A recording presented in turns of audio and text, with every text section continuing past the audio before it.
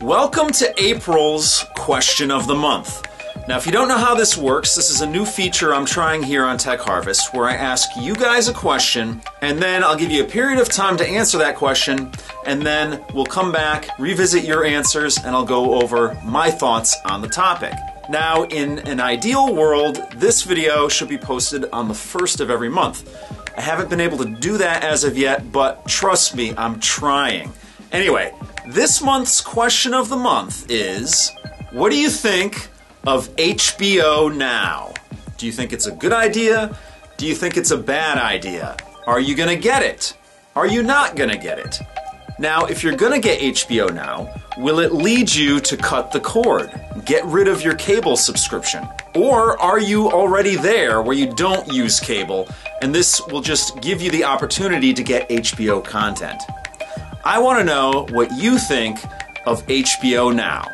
Now, just in case you're not familiar with HBO Now, it's different from HBO Go. HBO Go is a service which allows you to see HBO content as long as you subscribe to HBO through your cable operator. HBO Now is an over-the-top solution, so you actually don't need a cable subscription to access HBO content through HBO Now. And the reason I'm asking this question is because HBO Now launched this month. Unfortunately, it only launched on Apple products, but don't worry, that's only a 90-day exclusivity deal that they've struck between the two companies. Once that expires, it's going to be available to the rest of us that don't use Apple products. So again, what do you think of HBO Now and why? And will it lead you to cut the cord if you're not already a cord cutter? Put your answers in the comments down below. This month I'm going to give you 10 days to reply. So the deadline is April 22nd.